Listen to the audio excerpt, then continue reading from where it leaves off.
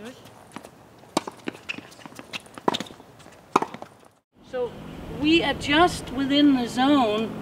Sometimes we're on top part of the offense zone, way up on top, and I may be here right behind her because it's such an extreme short ball that we eliminate that they're going to lob it, but we're both still staggered.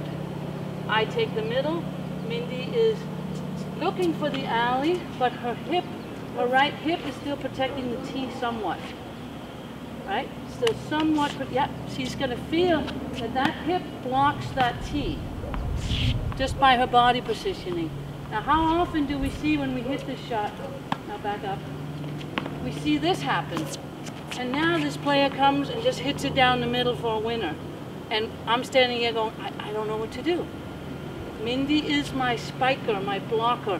When it's in front of her, she matches the depth of my ball. If it's really short, she goes really short. If it's really deep, she can be a little deeper.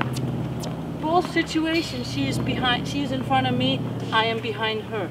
She works with that zone according to the depth of the ball in front of her. Yes, and here's a little deeper, back up a little there. I still have her. I'm still covering for her, but she can take more balls from here than way up there. Ball changes direction, it reverses. It's short, I go way up here. The deeper it is, I would be further back.